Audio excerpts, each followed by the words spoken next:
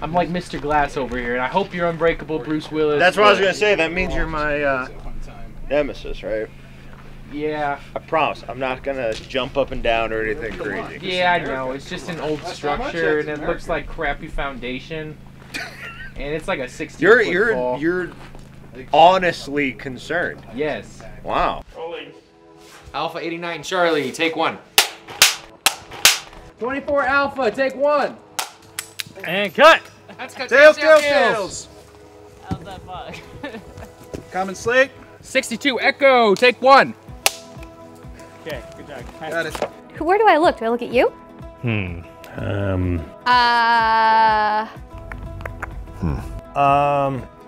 My job is to make sure that Chappie doesn't screw up this movie. And I have failed. Who's Chappie? Wrong interview. Basically, it's about a small town called Scratcher Pass, who used to be the world's leading asbestos mining operation in the world. Obviously, they had some bad PR because of that.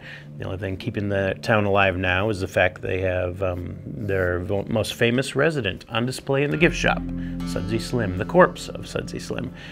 2 escaped convicts from the prison across the mountain range stumble into town, realize the only way out of town is to kidnap Sudsy, hold him for ransom, and of course the town goes crazy, and they bring in a law enforcement officer from outside and try to solve the problem.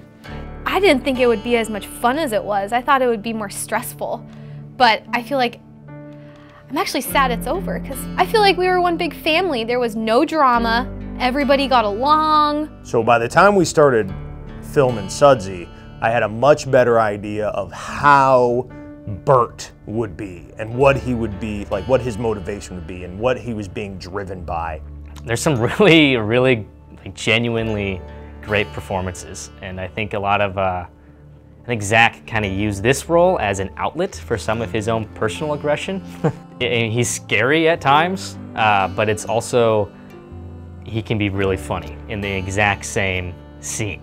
That's really fun to watch.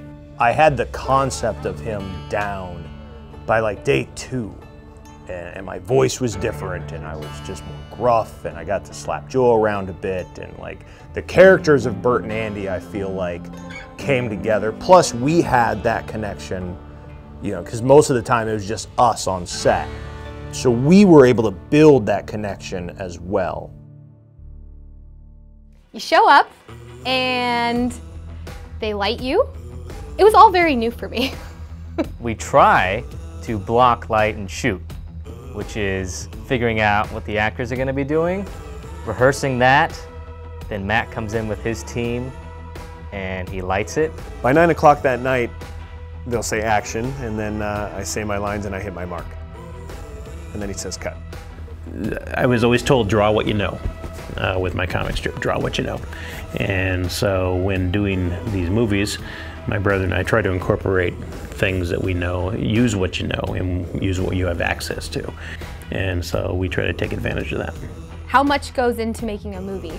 I didn't realize that you shoot a movie completely out of order, which was hard, because every time you show up for a scene, you're like, okay, well, where is my character mentally?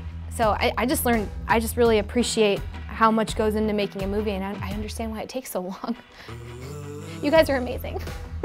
It's very hard to remember things verbatim, is the thing I learned and was reminded of constantly.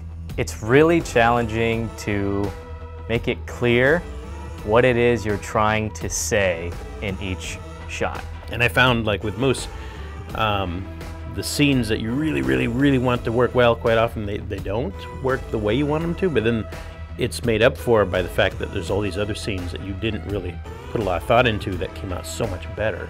Because you can have a really funny joke that's written, you can have a great performance, but how do you capture it? That's the hardest part. My favorite location to shoot? Anywhere in Hatcher Pass. Hatcher Pass. At Independence Mine, probably. That's probably everybody's answer, huh? Because it was really fun. The overall scale feels bigger. I think a lot of that is because we film more in Hatcher Pass. you can't beat it. Always the view. There is not a day on set when you're filming in Alaska that isn't absolutely gorgeous. Even when you have to wait for the rain to clear, you're still surrounded by the most beautiful scenery there is.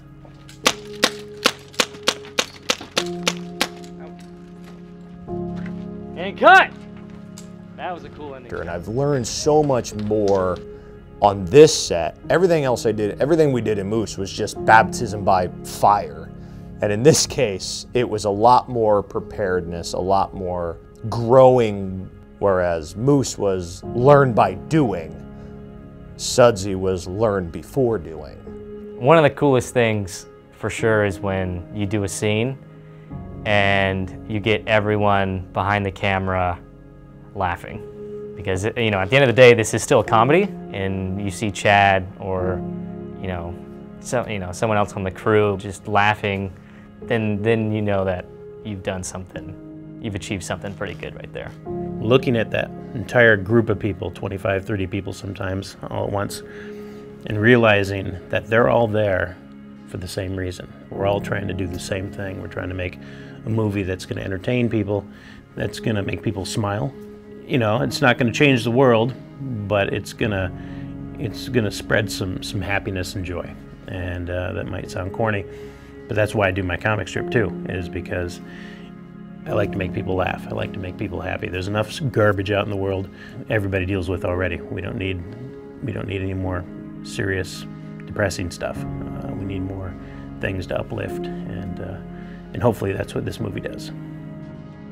Cut!